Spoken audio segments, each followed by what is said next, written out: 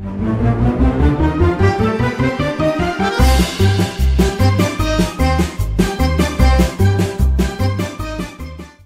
everyone, I hope you're all doing well, and it's great to see you all watching today. I will be talking about YouTube's new monetization updates and changes, what they mean for creators, and give you my thoughts about these updates and changes. So I hope you all enjoy, or at least find this video informative. Now for those who are unaware, providing context courtesy of Bing, which has taken bits and pieces of information from all sorts of sources, quote, YouTube has made changes to its monetization policies, where the new YouTube Partner Program terms must be accepted by July the 10th, 2023 to continue monetizing on YouTube. Partners also need to accept new terms to begin earning Shorts ad revenue starting as early as February the 1st, 2023 or on the date accepted. Also, YouTube is lowering the requirements for creators to get access to monetization tools under the YouTube Partner Program, or YPP for short, with the new conditions to be qualified for the Partner Program being that you have 500 subscribers, 3 public uploads in the last 90 days, and either 3,000 watch hours in the past year or 3 million Shorts views in the last 90 days.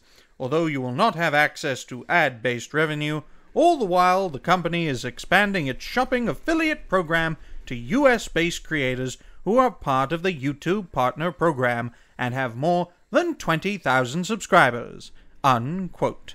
Which seems all well and good to me, folks, assuming it's accurate, of course, because I'm sure you all know how accurate the mainstream media are, especially when it comes to their opposition in the alternative media. But now on to my personal views regarding YouTube's monetization changes and updates.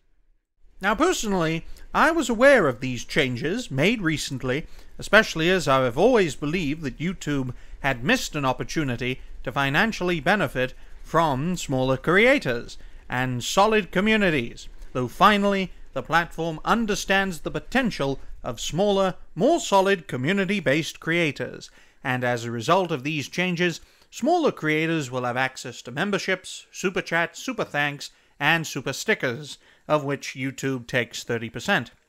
Though this is a big win for small creators, folks, who have an established audience, who either cannot pass 1,000 subscribers or cannot pass the 4,000 hours in a year.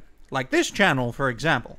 Currently, we are on the crossroads of 1,600 subscribers, yo-yoing between the high 1,500s and low 1,600s, with watch hours being at about 3,100 to 3,200 at the moment.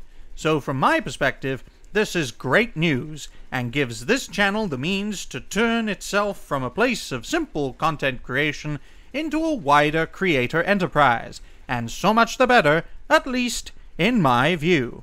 Though criticizing tranny demons and making AIDS jokes on reality-based is hardly going to increase my chances of entering the YouTube Partner Program. Oh well, the best we can do is to keep our fingers crossed and slowly march towards 2,000. For that, we can only hope that this channel can keep on going and also keep on growing. Well, ladies and gentlemen, that's my thoughts on YouTube's monetization updates and changes. I hope you all enjoyed this video. Thank you all very much for watching. Please like, share, and subscribe to the channel that bears my name, because the truth is reality-based. And check you're still subscribed, folks, because YouTube likes keeping more independent and up-and-coming content creators down while propping up the dying establishment as well as their allies in the mainstream media. You can also find me on social media, be it on Twitter, Instagram, and even on Twitch. All the links are in the description down below, where you can join me in defending reality and being based in doing so. Suggestions for videos are always welcome in the comments section down below. And so I shall end this video by wishing you all a great day.